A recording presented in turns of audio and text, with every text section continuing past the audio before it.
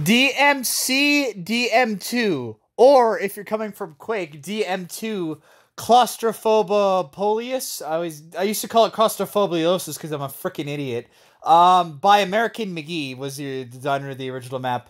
If you thought it was pointless me talking about the Castle of the Dam because everyone's talked about it, talking about any of the deathmatch maps in Quake, the original, there were 6 deathmatch maps in Quake that were, obviously goes without saying, exclusively for multiplayer mode. DMs 1 through to 1, 2, 3, 4, 5, and 6. And to DM2, Claustrophobopolis is one of the most famous from that game. Definitely like one of the most played like multiplayer maps of all time. At least when it comes to like, the old school deathmatch games. I'm gonna talk about it anyway. I've never been too fond of it. I quite like it. I have a lot of fun playing on it. But compared to some of the other more like famous maps in this game, like the Dark Place, or I forget exactly what it's called, DM6, and especially DM3. I'm more partial to those, and even some of the single player maps that I can't think off the top of my head. But it goes without saying, you're gonna have a hell of a lot of fucking fun playing this map anyway. So let's start in the middle here. Now, I do like the aesthetic. Again, stylistically, it is different from the first game. It goes with a slightly more original Quake game. Sorry, it goes for a slightly more stylistic, futuristic look, and it looks good. Technically, gotta say though, without the crucifix bleeding, cut open Jesus hanging here, it's just not quite the same. So one of the most infamous things about this map is this first little area here. This is like a trap room, all right. So if you go to either side, I'm not going to necessarily show them off. I think they both got armor anyway. If you were to press this switch, you get locked in here for a bit. Or not really, you can walk out. And you open up this pit here, obviously. And if you fall in there, that's not a good thing. You can spawn right above that, too. Now, you might think, oh yeah, just hang out there and, be an asshole the whole time. And I'll show off the other side, too. You can't quite do that because of something I'm going to show here. Yeah, see? Identical. Because on this side is this.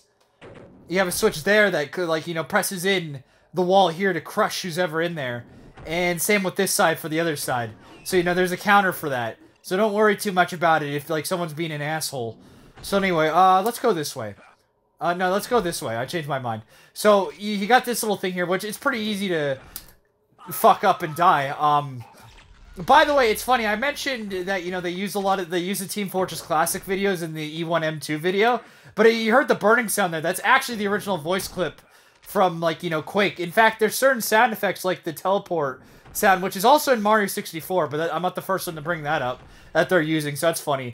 Usually, it's pretty easy to jump around across that. You just gotta be really careful. But don't try walking across this, not recommended too much, because, especially in the heat of the moment, you're going to fall down. So this room's important because it's got a rocket launcher, and in Quake Deathmatch, having a rocket launcher is like uncovering the birth of Christ himself. We're going to go this way real quick, though, because first I want to talk about this little stairway, and take advantage of the fact that you can see through here. I feel some people are too busy focusing on, navigating, that they're not going to, check out, hey, I can shoot through and take people out there. If you want to take this bridge across, you got to press this switch here. And grab the shotgun while you're at it. But, I saw what one of the bots actually already did for me. If you press that switch there, it extends out this bridge here. I mean, you could actually jump from here and make it. Or you can even rocket jump across, but there's options. And if the bridge is gone, you can press that switch to get back out. So that's really cool. And I'll show you some of the other stuff that's over there. Alright. Coming back this way, if you come up this way... and get the red armor. Always go for the red armor. Red armor is stupid important. You could also be shooting at people that have, another quick way to get back down if you want. But if you take the teleport here, you get sent to this room. Like I said, watch out. Watch out, because, the player that activated it isn't going to get a frag, but they are going to take away one of your kills. You're going to lose a frag for that, and that's no good. No one likes that. Not at all. So we're actually going to go this way. We're on the other side of the map now. That's where we entered in beforehand. We're going to wrap around. There actually is a way to get up here. I think I'll show it in a bit. Keep in mind, if you have a rocket launcher, you can rocket up, jump up there for some goodies. You're going to spawn here a lot. Make sure you grab the ammo here, because, there's nail guns out here. And, you want a lot of ammo for the nail gun, especially because there's no super nail gun here. This map is somewhat notable for the fact that it doesn't actually have a lot of weapons on it, including the lightning gun, which is the most, the strongest weapon. Or one of the strongest weapons in Quake aside from the rocket launcher. E1M2 Castle of the Dam didn't have it because in actual Episode 1 Quake, remember, Episode 1 of Quake was part of the shareware release, because Quake was one of the last major games to have a shareware release where the first episode's free and then the remaining episodes you had to buy. Every weapon but the lightning gun was in episode 1, so that's why that didn't spawn there, and they're keeping it accurate. But even you didn't get the deathmatch maps in the shareware version. You had to buy the game. So even that, regarding that though, there's still no lightning gun here, which is interesting. So this is part of the reason this map's sort of favored by some people is that it's really rocket launcher heavy. Though some people also don't like it because it's kind of slower. We'll go that way in a second. Let me talk about this little area here first, because this brings us back up to that rocket launch area. I always like this part. This part looks really awesome, like regardless of what game you're playing. Don't fall in. If you probably want to get into the teleporter here, you got to press the switch. You do that, you come through here, and you got a couple options. The most immediate one that it throws at you, obviously, is to get the grenade launcher, which, you know, it's fine. You might as well grab that, you know, or you can grab it. It's not going to necessarily be a bad deal. And you can obviously be a real massive asshole and just spam grenades from up here. You can also jump over there, but I don't know if you could do that in original Quake. But the better option, especially if you didn't have the rocket launcher, is to come this way. Because not only can you get a rocket launcher from here, but you can take this part here and get the fucking quad damage. And, you know, that's always a fun time guaranteed for all. If you had the rocket launcher, you can always get up there too. But once you have the quad damage, I don't recommend rocket jumping. I don't really think I need to tell you that, though. So if you come this way, you're going to see here, there's this. And if you shoot that, there's a little area here.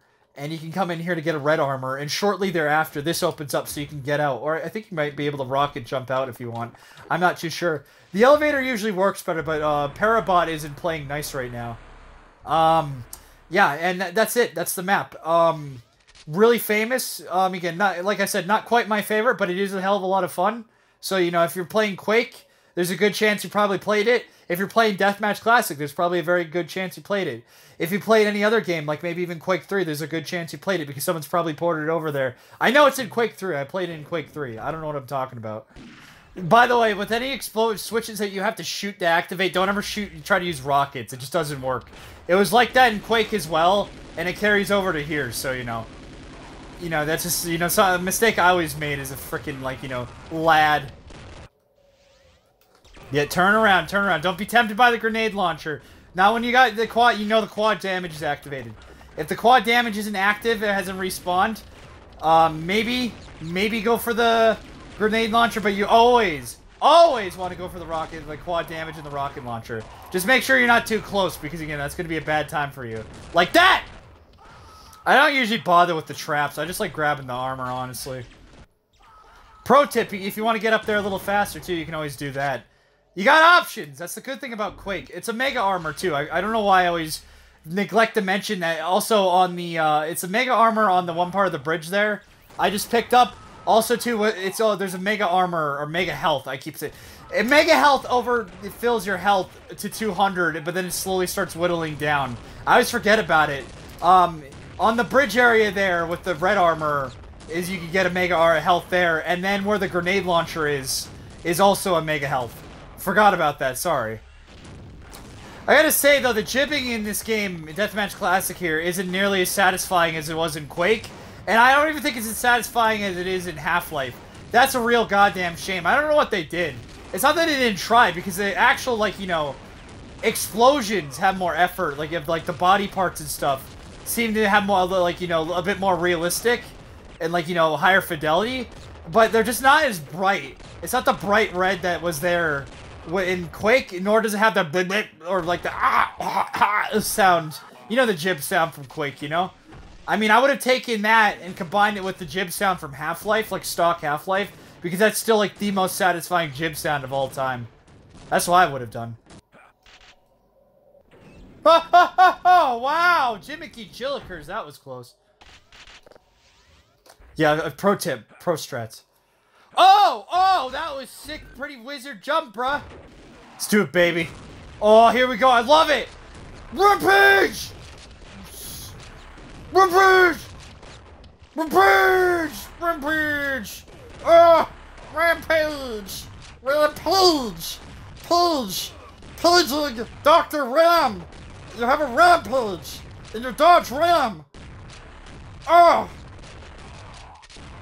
So good. Oh, it's so good! Oh my goodness, someone touch my nipples and make me lactate.